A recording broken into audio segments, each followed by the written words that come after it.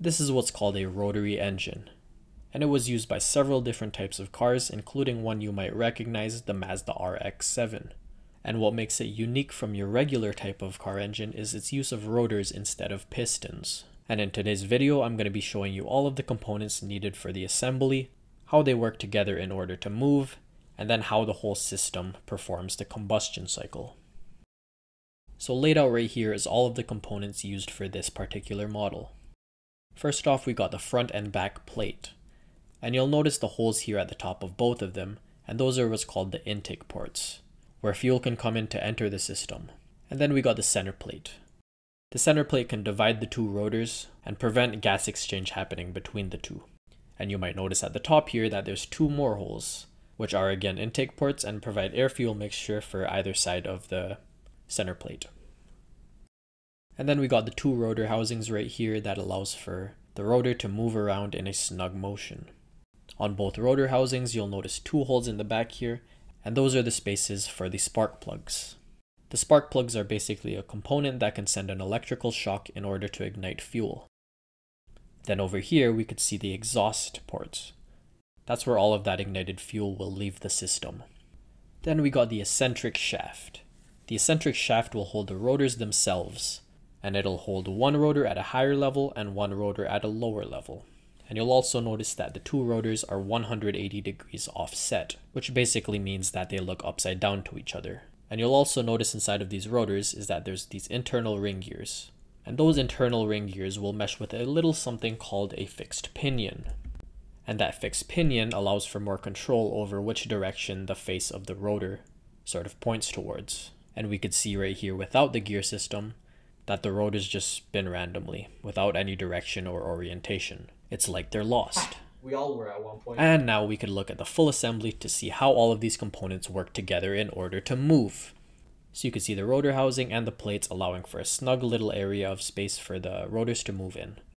Then you got the eccentric shaft, which holds the actual rotors, and the fixed pinion, which controls the orientation of the rotors. And that's fun and all, but how does combustion happen? The rotary engine uses what's called a 4-stroke combustion cycle, meaning that it has to go through 4 phases in order to complete a cycle. Those 4 being intake, compression, combustion, and exhaust. The intake phase is when the rotor expands a small area into a larger volume, which creates a vacuum that sucks in this air-fuel mixture from the outside into the intake ports and into the system. When the rotor has rotated far enough, allowing enough air-fuel mixture to come in, it blocks off that intake port, refusing to allow any more in. Then the compression phase begins, where all of that air-fuel mixture is squeezed into a small volume right here onto the right. All that air-fuel mixture is conveniently placed right next to where the spark plugs would be, and the spark plugs would then send that electrical shock which would ignite all of that fuel. The combustion phase would then begin, with the ignition using the force of pressure to push the rotor across that whole bottom portion. This is what causes a drive on that eccentric shaft so that it can spin in a fast motion. Once we've used all that fuel, we don't really need it anymore, and it can go through the exhaust valves. And once the exhaust phase finishes, we have completed one cycle of combustion. Then the system repeats that over and over again. Now what I want you to notice is that all of these phases are simultaneously happening together. So for example, we could see at the top here that we're in the intake phase. Then if we go down a bit to the right, we could see that the compression stage has pretty much just ended, and the combustion stage is about to begin. Then if we go down to the bottom left corner, we could see that the exhaust phase is also happening. And another thing that I want you to keep in mind is that there's a whole nother rotor on the other side. And I mentioned that the two rotors are 180 degrees offset, and that would mean that the two rotors are doing the opposite phases of one another.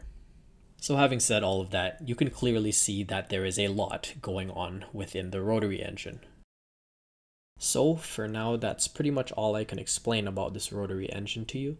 I really hope you enjoyed, and more importantly, I hope you learned. And if you are new here, this is pretty much the stuff that I like to do. Design, print, and explain.